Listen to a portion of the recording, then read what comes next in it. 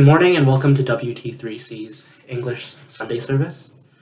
Before we start the service, let's take a moment to prepare our hearts for a time of musical worship.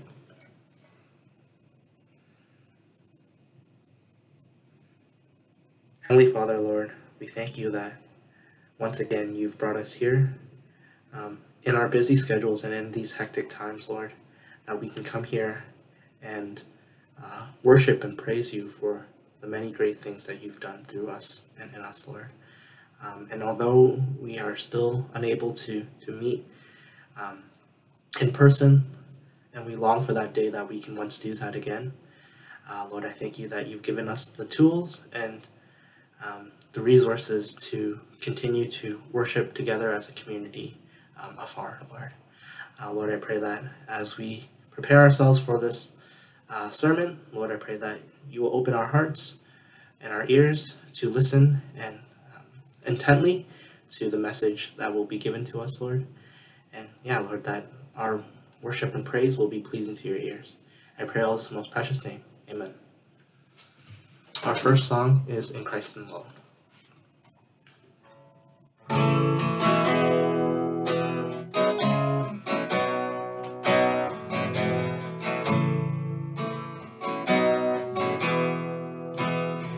Christ alone, my hope is found.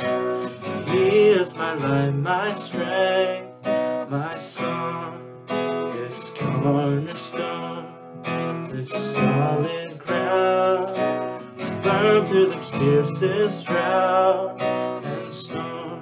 What heights of love, what depths of peace, when fears are stilled, when striving cease, my comforter, my all in all. Here in the love of Christ I stand. In Christ alone, who took on flesh, fullness in God and helpless babe, this gift of love and righteousness, scorned by the ones he came to save, till on thy cross, as Jesus died, the wrath of God was satisfied. For every sin on him was laid. Here in the death of Christ I live. There in the ground his body lay, light of the world by darkness slain, then bursting forth in glorious day, up from the grave he rose again. And as he stands in victory, sin's curse has lost its grip on me, for I am his and he is mine, bought with the precious blood of Christ. No guilt in life, no fear in death, this is the power of Christ in me. From life's first cry to final breath, Jesus commands my destiny. No power of hell, no scheme of man could ever pluck me from his hands, till he returns or calls me home. Here in the power of Christ I'll stand, until he returns or calls me home. Here in the power of Christ I'll stand. Our next song is Lord, I Need You.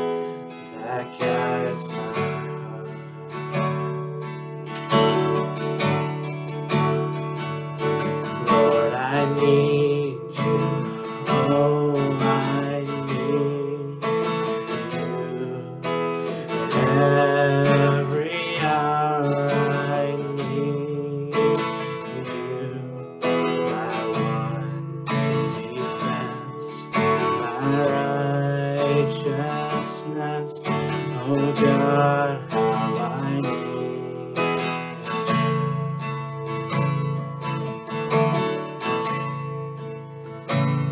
Where sin runs deep, your grace is more. Now grace is found is where you are. Lord, I am free. Holiness is Christ in me. Where you are, Lord, I am free. Holiness is Christ in me.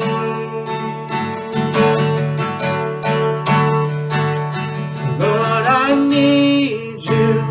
Oh, I need you. Every hour I need you. My one defense, my righteousness. Oh God, how I need you. So teach my song to rise to you. When temptations comes my way, when I cannot stand, I'll fall on you. Jesus, you're my hope and stay. When I cannot stand, I'll fall on you. Jesus, you're my hope and stay.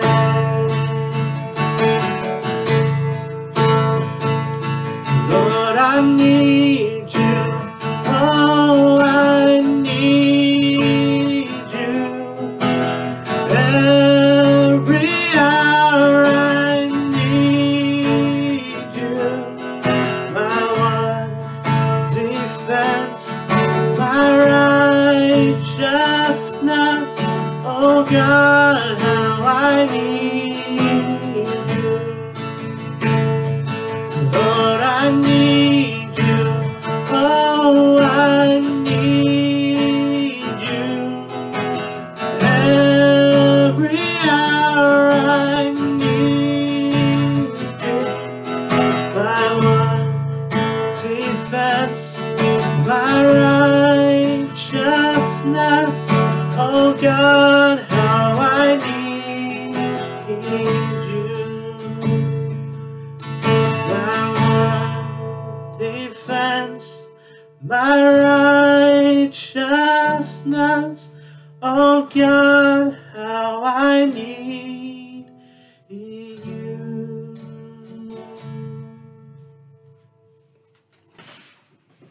Our last song is Thrive.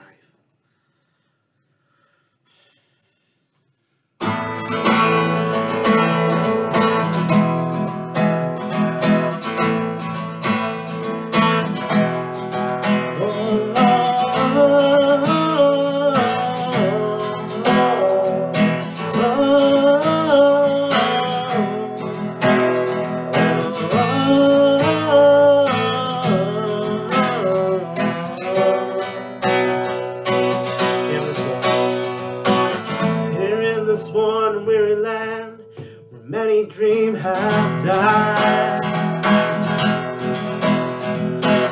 like a tree planted by the water, we never will run dry. Living water flow through, God, we yearn for more of you. Fill our hearts, flood our souls with one desire, just to know you and to make you know we lift your name on high.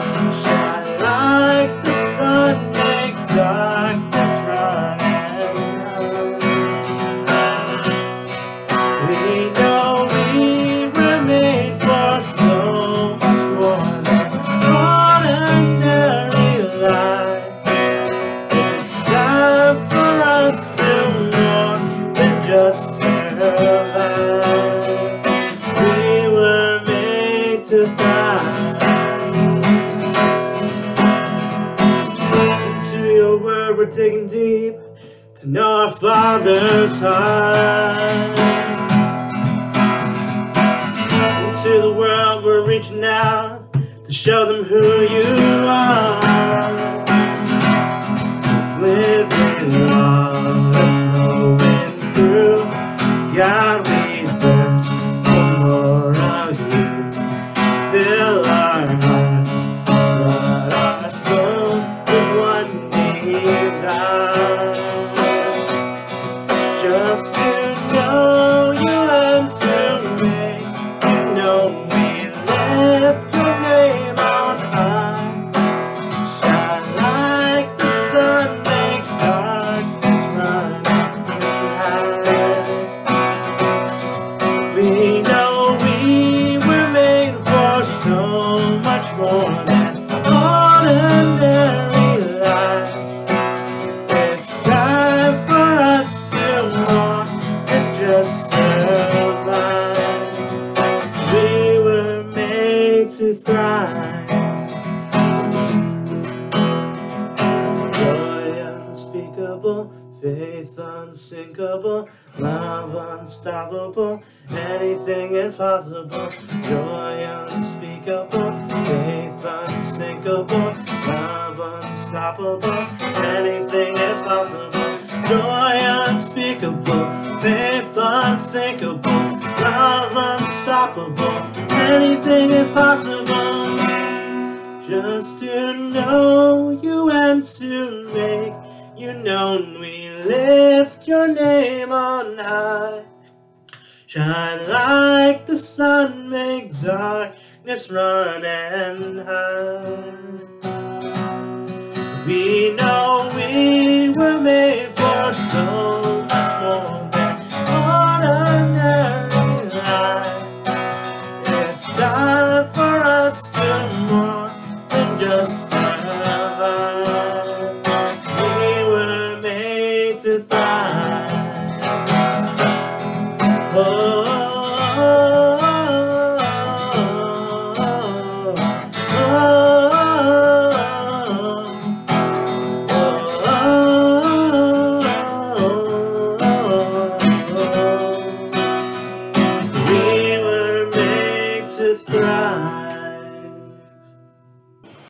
Now's the time for offering prayer, so let's take a moment to bow our heads and pray for the offering. Heavenly Father, we thank you for this opportunity that we can come here and communicate with you and talk with you as our Heavenly Father, Lord. And that in these moments of despair and uncertainty, both in our own country and around the world, Lord, we can find peace and rest knowing that you are in control and that you remain sovereign, Lord. But Lord, that doesn't mean that we stand still and just wait for you to do your action, Lord. Lord, I pray that with the offering that you've given us and that we've given to the church, Lord, that you will help us continue to use the gifts and the resources that we have to support our community to the best of our abilities, Lord. And that through this, that your name will be glorified and your name will be praised in our community. I pray all this in most precious name. Amen. Good morning, everyone. Today's scripture reading will be read from 2 Peter chapter 1, verses 1 to 11. Simon Peter, a servant and apostle of Jesus Christ, to those who through the righteousness of our God and Savior, Jesus Christ, have received a faith as precious as ours. Grace and peace be yours in abundance through the knowledge of God. Good morning, everyone. Today's scripture reading will be read from 2 Peter chapter 1, verses 1 to 11. Simon Peter, a servant and apostle of Jesus Christ, to those who through the righteousness of our God and Savior, Jesus Christ, have received a faith as precious as ours. Grace and peace be yours in abundance through the knowledge of God and of Jesus our Lord. His divine power has given us everything we need for a godly life through our knowledge of Him who called us by His own glory and goodness. through these he has given us his very great and precious promises, so that through them you may participate in the divine nature, having escaped the corruption in the world caused by evil desires. For this very reason, make every effort to add to your faith goodness, and to goodness knowledge, and to knowledge self-control, and to self-control perseverance, and to perseverance godliness, and to godliness mutual affection, and to mutual affection love. For if you possess these qualities in increasing measure, they will keep you from being ineffective and unproductive in your knowledge of our Lord Jesus Christ. But whoever does not have them is nearsighted and blind, forgetting that they have been cleansed from their past sins. Therefore, my brothers and sisters, make every effort to confirm your calling and election. For if you do these things, you will never stumble, and you will receive a rich welcome into the eternal kingdom of our Lord and Savior Jesus Christ. Hear the word of the Lord. Good morning, everyone. Welcome to the Wtccc online worship this morning. For those who join us for the first time, please do drop us a line at welcome@wtccc.ca so that we can keep in touch with you and also give you some updates of our events. I'd like to highlight a couple of announcements for you this morning. We will be celebrating the Lord's Supper next week, July the 4th, during the English Sunday service. Please prepare the ordinance in your homes, and the focus is on Christ and what he has done for us. Please note that Pastor Andrew will be on vacation leave from June 29th through July the 4th. Let's read the monthly verse together. This month, the verse is from John 14, verse 21. We'll read it twice. Whoever has my commands and keeps them in the one who loves me, the one who loves me will be loved by my Father, and I too will love them and show myself to them. Whoever has my commands and keeps them is the one who loves me. The one who loves me will be loved by my Father, and I too will love them and show myself to them. John 14, verse 21. For the intercessory prayer, please bow our heads and we'll pray.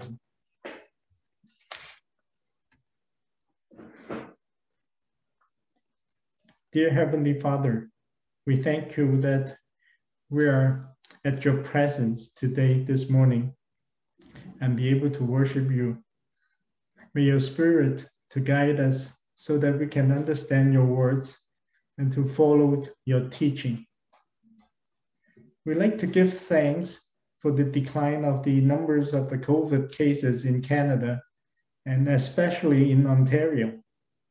Please continue to give us, our government, the wisdom and the insight so that as our community around us are reopening, give us an alert mind as our own church is preparing for the live streaming of our Sunday worship.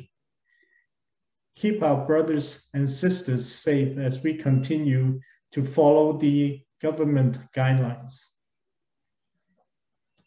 May you have mercy for the people of India and Brazil as they are still struggling with the pandemic. We pray that the medical supply will reach the people who are mostly needed. Give them, the frontline workers, the endurance and faith in fighting this pandemic. We also like to pray for their salvation. May your word be able to reach those who are lost in this troubled situation.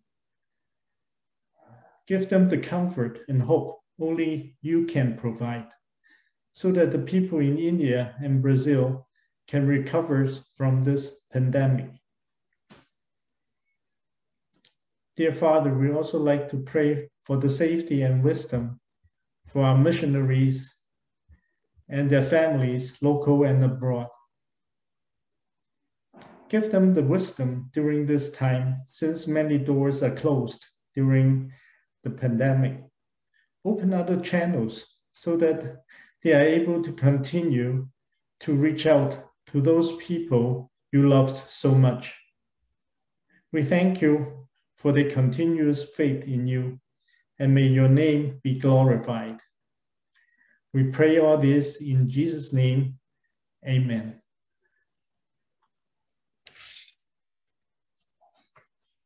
Let's read the Apostles' Creed. I believe in God, the Father Almighty, creator of heaven and earth. I believe in Jesus Christ, his only Son, our Lord, who was conceived by the Holy Spirit and born of the Virgin Mary. He suffered under Pontius Pilate, was crucified, died, and was buried. He descended to hell. The third day he rose again from the dead. He ascended to heaven and is seated at the right hand of God the Father Almighty. From there he will come to judge the living and the dead. I believed in the Holy Spirit, the Holy Catholic Church, the communion of saints, the forgiveness of sins, the resurrections of the body, and the life everlasting. Amen. Brothers and sisters, let's pray before we share the message. Father God, grant me clarity in proclaiming the truth of your word and edify your church through this word. In Jesus' name we pray. Amen. Today we'll go to share a passage based on 2 Peter 1:1-11. And the title for the message is Let's Grow in Christ. So, how do you define spiritual growth? And this is everything this passage is talking about. The authors of Peter tried to encourage his audience to grow as they are living in a very dangerous, very unclear situations. And they need to know how to discern. And they need to live up to it. They are not allowed to live in any way. They are encouraged to grow. So, from the first day of our conversions, do we really understand the meaning of spiritual growth? Do we understand the calling to receive Jesus Christ? And on the same note, we can relate it to the theme of spiritual growth. Like the pictures I have been chosen for this morning, we see there's a plant, few plants. The plants we see, they are no longer in a seed form. It has grown into a plant with leaves. Maybe even later they have fruit. Growth would involve change. It should not be the same as the beginning. Like the plant, if it is a seed all the time, we'll think that there is no life changing. This is where the passage is starting from. Simon Peter, a servant of apostle of Jesus Christ, said to those who, through the righteousness of our God and Savior Jesus Christ, have received a faith as precious as ours. Grace and peace be yours in abundance through the knowledge of God and of Jesus our Lord. And who are this audience to this passage? And obviously, they are like us. They are saved, they are called, and received the wonderful salvations. So they've been put into a category. They have been saved by their sin. They are called into a different kinds of life, and they would like to receive the wonderful salvation because of God's grace. And they are also being so blessed that they have received more and more things, especially the knowledge of God and Jesus. And this is the direct relationship between knowledge and growth. And something like us, like we have been blessed with knowing God, we know how to worship God, and especially we have Bible to be with us, and then we could have God's word, and that will help us to grow. And this knowledge is directly come from grace and peace. And if there is no knowledge, that is no life changing. So I guess that kick up the whole discussions of spiritual growth. It's almost telling us that there is knowledge, but that not necessarily must be some life changing. As verse 3 and 4 said, His divine power has given us everything we need for godly life through our knowledge of Him who called us by His glory and goodness. Through this, He has given us His very great and precious promises, so that through them you may participate in the divine nature, having escaped the corruptions in the world caused by the evil desire. So this is the result of the life transformations. To do that will help us to having escaped the corruptions in the world caused by the evil desire. And by doing that, we may participate in the divine nature, which is so good, we can summarize this word into godly. In that way, we could be like God or even more. So this is the spiritual life timelines. We are walking away from our human nature, evil desire. In the end, we are walking close to the divine natures of God. And what is the reality of growth? It is a way that involves changes. So at least we know, you can see the calling kinds of like helping us move from one side to the other side. And we could see that by locations, we are no longer the same. We are no longer stay at the same locations. And it is a way to involve changes. And it may not touch a lot of quantities. Instead, it will involve a lot in qualities. So we can truly see that. So this is like, but as I have said that, like the knowledge could enable us to know, but you may find it as a missing piece to cause us to move to the godly quality. And it does not mention it is easy. It does not mention there is no struggle. It does not mention change in directions and repentance. So like a lot of times that when we go through Bible studies and when we read the scriptures, sometimes we may find that it's so challenging. And then as we are obedient children, we find that sometimes we would like to follow, but we find it very difficult. And like I'm just saying that this whole changing doesn't say it is easy, doesn't say it is come naturally. It needs a lot of effort. And who are these people which the authors of 2 Peter is talking to? And he said, His divine power has given us everything we need for the godly life through our knowledge of Him who called us by His own glory and goodness. And they are who has been called and by His own glory and grace. So easily we will pass the word call, but this is so important. This is very, very, very important. And they have been called to experience this change. And I'm going to emphasize and try to see how special about this call and is something like us.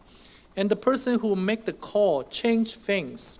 So we have been called, and that must be a person who called us out, and we know that that is God. And He do us out by His own glory and goodness. And many times we related the word callings to full-time ministry. once they have their own career. And however, due to the calling, the person who will choose to abandon his own directions and choose to fall into God's directions. Of course, this is the only examples of calling. The other verse of 2 Peter said there are people who will receive the calling from God, and they are called to become a different person too. So similar to what we have put into our lines. There's a calling, and that we will be called to become a different people. And the key things are that the calling is not mainly focused on where we are going to. Also, the God who do the call, he has the power and authority to move us and to change the direction. So sometimes we're just so focusing on us to do the moving, but no, and we're so blessed to know that this is somebody who called us out, and he is the person who really have the authority, who can do it. So it's all like, so this is all talking about grace. It's not talking about us, it's about us to move. Frankly, we just don't have the momentum and power to move, but this is God who really do the call. And how special it is. And this is the person who has, I can think about a very good illustrations on this dynamics of calling. It especially helps us to understand how important this concept is. And the story is like there's a person who has been in prison. In order to get this person out, we may need to go through many legal procedures. Ultimately, if we could prove that person is innocent, we can get that person out of the prison. Otherwise, that person will need to stay in the prison for the sentencing. If there is a person, is an outside person, there's a person has been in the prison, but that is an outside person who can skip all these kinds of legal procedures and trials, and the judge will pronounce that person innocent. That person will no longer need to stay in prison, is free to go. So it could be like this person, so we can understand that if you would like to call some people out, you really need to have some authority. You can bypass things. At least you don't need to go into a conventional way to tackle with the situation, because those things will not enable us to call some people out from some place like a prison. And that person's need to willing to do it, and then they really actually doing it. So who can be that powerful person?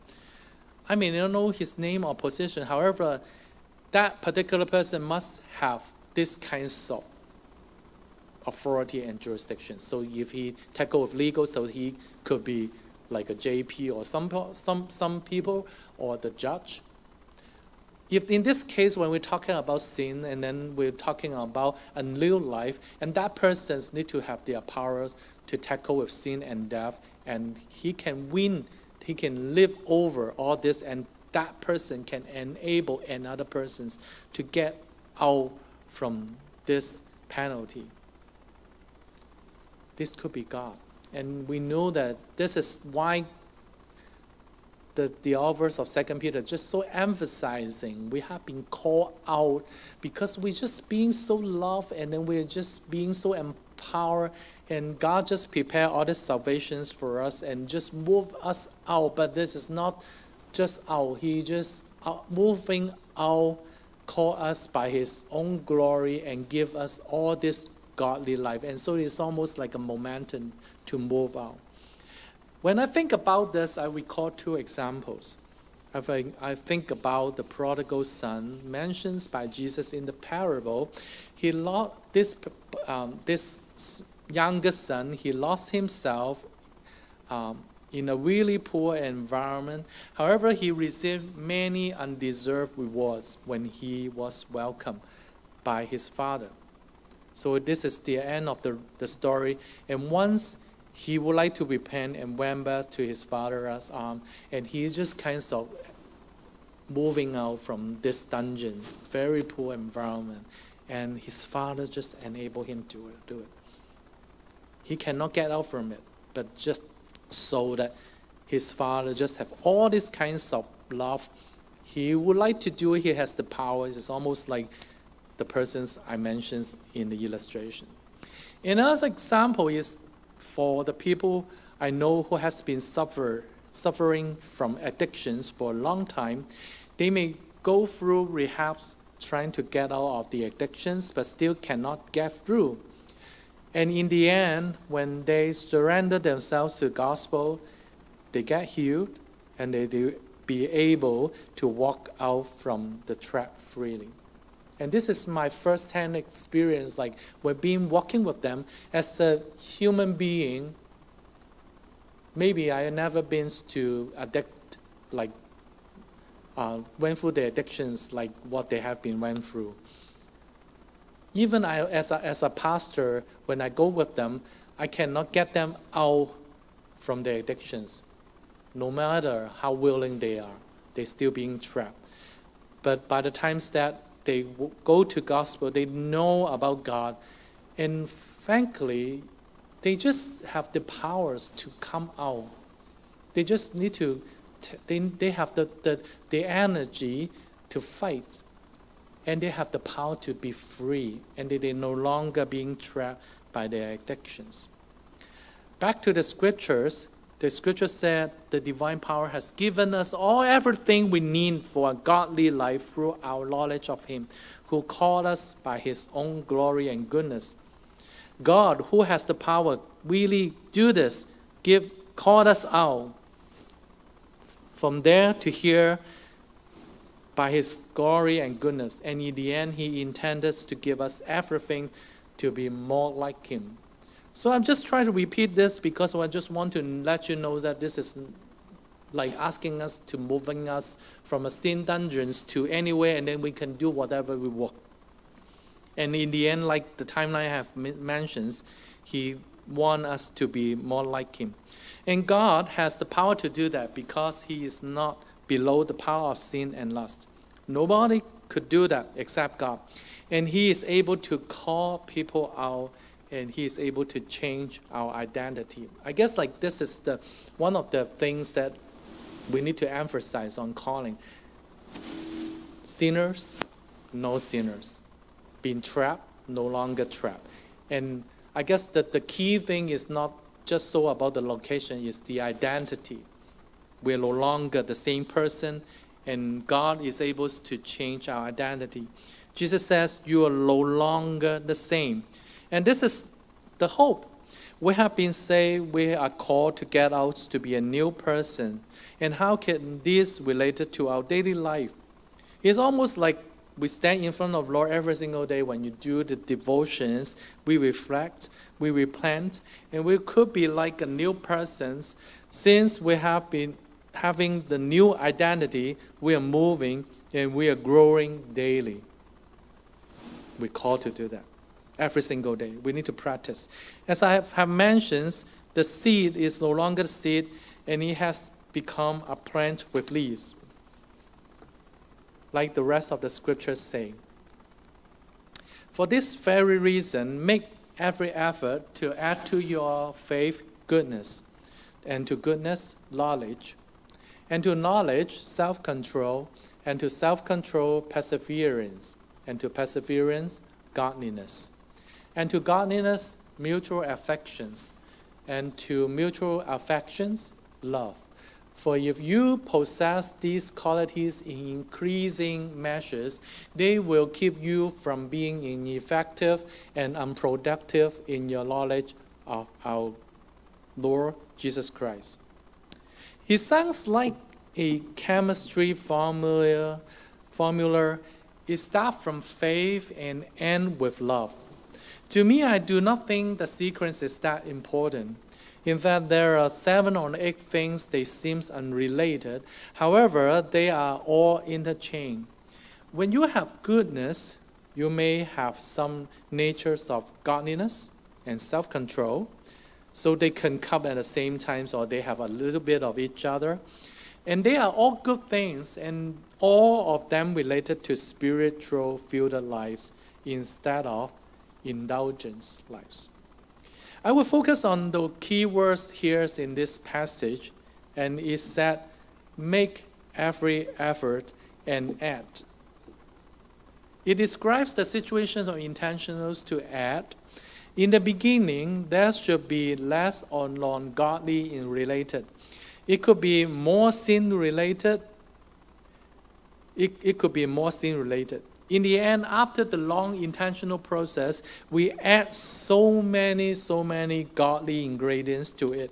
And all the ingredients is through God's grace. And like what I said, is by we have God's knowledge. I can relate it to these suggestions. The author has put it up to my weightlifting experience. I start with a 2 pounds dumbbell. After a while, because of the hard work, I have built some muscle and would find the 2 pound dumbbell too light. And it is funny experience to see how I add more weights to the dumbbell to challenge myself. Of course, the motivation and courage to try is the key. In the end, I would see so thrilled and happy to enjoy the result because I can carry heavy stuff and I can recover and recuperate really fast. And that is the change. And on the same note, all the godly elements could be challenging to us in the beginning. However, if we preserve, we could grow in a very different persons when we apply all this intentionally. So I guess it's not like we just have the knowledge. I guess that just the beginning of it, knowing it, but adding all these kinds of things each time, it could be difficult at first.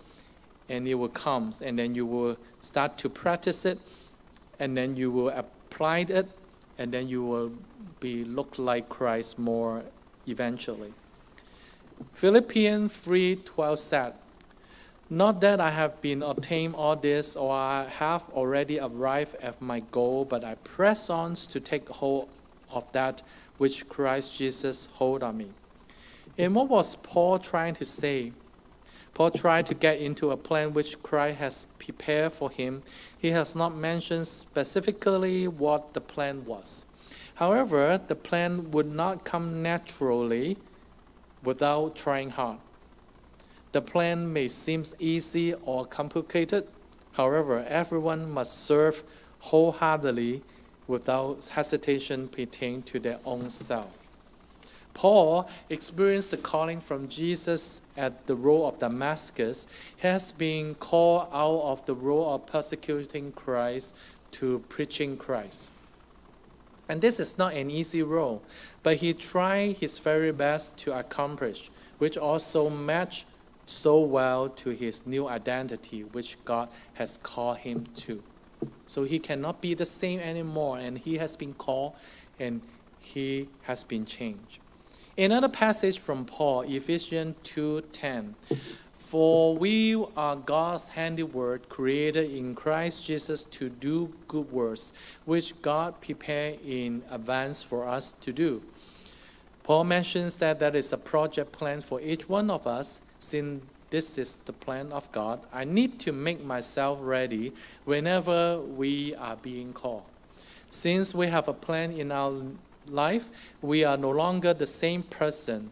We are first to accomplish it. And seems like that is almost like a void. And it could be like a part of things I need to be fulfilled. If it exists, it could be a discontent in me when I still have some way to accomplish it. We are called to be a different person, still remember? And we have a new endeavors to pursue. We would like to have this godly identity, and which has been called, and we are no longer the same. As God given us all this knowledge of God, He called ourselves to be like Him. This is where we find growth. During this process, we will feel discontent because we are not up to the part yet. What about us? Are we craving? Are we part of this craving group for this growth? 2 Peter mentions that not necessarily all Christians in this tribe belong to this group, because some people has not prepared for that. Verse 9 said, but Whoever does not have them is nearsighted and blind, forgetting that they have been cleansed from their past sin. It mentions totally another group of people. They've been described as nearsight blind. There is another group of people who don't want to make any change. So what would they do? They will pretend not to see any godly things. It is a completely different scenario. These people should see the knowledge of God like the rest of the people. However, they choose to pretend nearsighted, blind, or being forgetful. It does not mean they were born blind or empty-minded. It refers to those people who have all the knowledge but they refuse to act. The situation is so serious that they don't want to accept their identity, which is they have been cleansed from their past sins. They could have been forgiven, but they chose to forget about the grace and try to live in a kind of sinful life that is the same as before the conversions. Verse 9 and verse 10 said, "Therefore, my brothers and sisters, make every effort to confirm your callings and election. So if you do these things, you will never stumble, and you will receive a rich welcome into the eternal kingdom of the Lord and Savior Jesus Christ." This passage encourages us to make every effort. Make every effort to confirm our calling. So like we truly understand the word confirm is like, there is like something happened, but in order to make sure that things really exist, we need to show it. We make an reservations, and then we like to confirm the reservation we have made 2 months ago. We call the concierge, and then we just try to call the receptionist to make sure, okay, whether that things really happen. And how can we confirm? How can we confirm our calling? And this is what the scriptures say. We need to try very hard to be godly. The scriptures say, "You will protect us from stumbling." So it's almost like you have the knowledge, but if you really not trying very hard to do it, either way you give up or you stumble. You will help us to receive one very good welcomes to the eternal kingdoms of God for those people who truly practice it. The scripture warns us that there is a group of people like this who does not want to try hard. They could be the group of people who stumble. And he also extended the discussions of this to the qualifications of entering God's kingdom. I don't think it is necessary for us, as we were talking about spiritual growth, and we stop a little while to make a theological debate about who can enter God's kingdom and who could have been saved based on just this passage. However, I guess this is a good link between all these kinds of elements that I've just brought up, and I just want to close our sermon today by calling all these things up to you again and see how the things apply to you. And that is a very good link between calling, life-changing, life confirmations, and trying hard. Since God called his people to be somebody different, these changes could be confirmed when God's people is trying very hard to live up to it. As we are part of this tribe, have we ever tried very hard to live up to it? For you, as being like a seasoned Christians for so many years, when we reflect, have we been like trying very hard and trying to be living up to that identity? And now as we think that we will say, yes, we do have this growth, we'd like to close it with this encouragements from Paul at Ephesians 4:1. As a prisoners for the Lord, then I will urge you to live a life worthy of the calling you have received. Brother and sister, I will encourage us to think, let's live up to what we have been calling for. Let's pray. Father God, we thank you for your love, and you just called us up with your love. May you just encourage us to move further as we would like to try very hard to live up to what we have been learned every single week. We practice it, and then we will have experienced this new life that you would like to prepare for us for a long time. We pray all this in the name of Jesus. Amen. May we all rise and we sing the doxology. Praise God from whom all blessings flow. Praise Him, all creatures here below. Praise Him above, ye heavenly hosts. Praise Father, Son, and Holy Ghost. Amen.